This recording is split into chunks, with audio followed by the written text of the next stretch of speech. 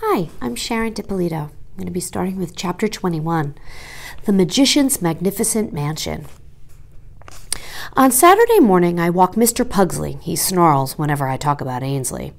That afternoon, Hannah invites me to go shopping with her at the mall. The regular one, she says, not that ridiculously expensive winter set collection. I tell her. Why? Is there a Nellie Dumont Frise marathon on PBS? No, I'm working on a project at this other kid's house. What kind of project? It's all about gravity, I say, because I figure a levitation trick would definitely have something to do with gravity. Dad drives me over to Tim's house, which is as big as a castle. It's exactly the same kind of a house we used to drive around and look at on weekends. It's 3 stories of towering stone, peaked roofs, and ginormous windows. You could fit our whole house inside Tim's living room. Wow, says Dad. Yeah. Have fun. Tim's parents are out of town, but their live-in housekeeper, fixes us some peanut butter and jelly sandwiches with the crusts trimmed off. You want to see my magician's lair? Tim asks when we're done with lunch. You have a lair? It's more like a warehouse in the garage. That's where the new levitation trick is. We go through a door off the mudroom and enter his 5-car garage, where there are only 2 cars, but tons of props for magic tricks stored in bins and on tall shelves that fill up most of the space. This is amazing, I say. My parents bought me all this stuff, Tim tells me. I've only used half of it, so far anyway. It's like a magic museum, I say, admiring an antique lacquered box with swords sticking out of its sides. Mom's just happy I have a hobby, Tim tells me. Have your parents ever seen you perform? Mom has. Dad's always too busy, flying here, flying there, making deals. Tim shows me a few of his favorite linking loop and card tricks. He waves his hands and he says, piff, piff, a lot. He asks me if I want to stand in the lacquered box while he jabs his swords at it. No thanks, I say. Maybe next time. Okay, here's the levitation stuff. He points to 2 chairs, propping up a board covered in red fabric. He lifts up a small mannequin and lays it face up on the board. I get a volunteer to lie down on the board like so. Okay, this is the important part. Their center of gravity has to be directly over one of the chairs, this one. So there's science and magic? Definitely. There's also magic and science, especially physics. Piff, piff. Okay, when my volunteer's center of gravity, their belly button, is over the seat of this chair, I put a blanket on top of them. I pull away this other chair and ta-da! They levitate. Wow, I say, because the dummy seems to be floating in space. Wait, says Tim excitedly, it gets better. Next, I pull away this board, the one you're lying on, and... He stops. What's wrong, I say. Did you see the second board? What? The one wrapped in fabric so it looks like a flat red sheet on top of the board I pulled away? No. You had to see it. I didn't. Tim starts shaking. I ruined it. That's the secret. I swear. The hidden board is clamped to the chair, he says, his voice trembling. I ruined it. The trick's ruined. I try to convince Tim that I didn't see the second board. He just keeps shaking his head and muttering the word ruined over and over. I don't know what to do, and so I try to get him thinking about something else. Hey, is that a swimming pool? I ask, pointing at the window. Yeah, Tim mumbles. Can I see it? Fine. Tim leads me out into the backyard, which kind of looks like a golf course where somebody trimmed every blade of grass with scissors. The swimming pool is covered with a tarp. We don't use it in the winter, says Tim. Well, maybe you could turn it into a hockey rink. Maybe. I'll ask Dad the next time he's home. Poor Tim. He seems kind of lonely in this big house. Hey, I say, you want to have dinner with me and my dad? It's Saturday night, so it'll be hot dogs and baked beans. Thanks, but I'm not hungry. Well, dinner's not till later. I won't be hungry then either. I wonder if I did or said something wrong. His driver, Tim has one of those too, takes me home. Dad and I have our standard Saturday night dinner, and guess what? Those hot dogs and baked beans taste even better than usual. Chapter 22, Flipping the Calendar and Flipping Out. January rushes by. Except for homeroom, I'm doing a pretty good job blending in at Chumley and avoiding Ainsley. I walk Mr. Pugsley every afternoon and twice a day on the weekends. I tell him some jokes Kwame tells me. You know why dogs run around in circles? Because it's too hard to run in squares. Mr. Pugsley snorts backwards. Heh heh heh. That's how you know when you don't have much of a snout. I forgot about working on my Who Do You Want to Be project. My last entry was not Mrs. Zamek either. I don't see Hannah too much. She's busy, I'm busy. On a snowy day, Suraj, Emily, Kwame, Tim, and I go on a sledding at the country club. Their families all belong. I've never been to a country club before. They'll put whipped cream and marshmallows in your hot cocoa, if that's what you ask for, which I do. And the hills on the golf course are awesome for sledding. At school, a lot of kids, the ones actively competing for the Excelsior Award, are flipping out, trying to excel at everything at once. Sports and clubs, activities, academics, they're like cosmic dust. They're all over the place.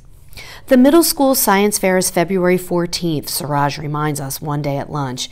Even though I don't really need reminding. I've been thinking about what I might do for the fair ever since that first day when Miss Oliverio announced it. That's less than 2 weeks away. My heart is beating so fast. Chill, suggests Kwame. How can I? The science fair will do more to determine who wins the Excelsior Award than anything else this term. Emily arches an eyebrow. Explain your math. There's only one grand prize winner at the science fair. There are 3 class presidents, 1 for every grade. There are several players on the basketball team, and many students maintain straight A averages, etc., etc. Suraj draws a quick greater than symbol in the air with his finger. Therefore, the science fair is greater than all other Excelsior endeavors. He makes a good point. We all nod and go back to eating our food. The dining hall at Chumley Prep is nothing like the cafeteria at my old middle school. It's an enormous open room with arches holding up the high ceiling. Lunch is done family style, with servers bringing big trays loaded down with bowls and plates to the tables. It's awesome, especially the pasta. We're talking spaghetti and meatballs, baked ziti, or gluten-free vegan lasagna. I like lasagna, says Tim. It's 3 different kinds of Italian dinners squished together in a layer cake with cheese frosting. But that's vegan cheese, Timbo, says Kwame. The cheese isn't cheese. It's made out of yeast. Yeesh. When all our plates are clean, Emily says, Suraj's logic is solid about the science fair.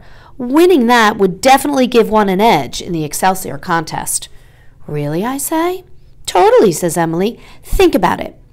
The talent show isn't until spring. That takes away Brooke Breckenridge and Ainsley Braden Hammerschmidt's prime opportunities to shine. Mine too, grouses Kwame. Your stand-up routine was hysterical last year, says Suraj. Thanks. How about you, Tim? I ask. Were you in the talent show last year? No, he mumbles, pushing his pasta around with his fork. But I have a new trick. Piff, piff. He holds a water bottle upside down and dramatically removes the cap. Water should gush out. It doesn't. Cool, said Kwame. How'd you do that, man? Tim grins. Very well, don't you think? And then he tells us that magicians never reveal their secrets, which is probably why he was so upset when he thought he'd accidentally reveal the levitation trick was done, even though I didn't see it. At least we don't have to worry about Carter Kelso winning the Excelsior, said Emily. He might be an all-star quarterback, but it's not doing him much good this winter. Which, once again, proves my point about the science fair, says Suraj. This is our only big shot, guys. It's like they designed the Excelsior for a Hibbleflit. Hey, I said, maybe we should all do one super fantastic project. We'd be awesome together. Like shooting stars streaking across the night sky. Piper, those typically crash and burn, says Kwame. Okay, bad example. I don't want to do the science fair, says Tim. But you use physics in your magic tricks, I tell him. True, but I hate doing all that data gathering and hypothesizing. Suraj has a very serious look on his face. As much as I would like to do a Vulcan mind melt with you all, it's probably not our wisest move. Not this year. The Excelsior judges wouldn't be able to determine who did what. I guess you're right, I say. Game on, says Emily, in a competitive but not a cutthroat or bloodthirsty way, of course. We all shake hands and wish each other luck. Suddenly, there's an incredibly loud metallic crash. We whip around in our seats. What we see isn't pretty. Chapter 23, On Top of Spaghetti. Apparently, a server just tripped and dumped her entire tray. The server slipped on the slick mess. She landed on her butt in an orange sea of goop. Sloppy strands of stringy noodles are everywhere, and I can see a few rolling meatballs. The server has stray spaghetti in her hair.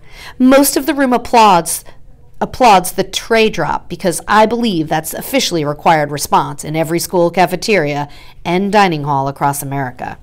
The poor server stands up. Her white apron is smudged with tomato sauce sludge, and at her feet is a mushy, soggy, squidgy puddle of pasta. The bell rings. People start standing up. It's time to head back to class. I count 6 cloth napkins at our table. The server needs every single one of them. I pluck them up. "What are you doing?" says Suraj. "She needs help."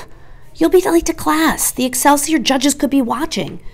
"I know, but come on, you guys." Tim hesitates for a second, but then he shuffles out of the dining hall too.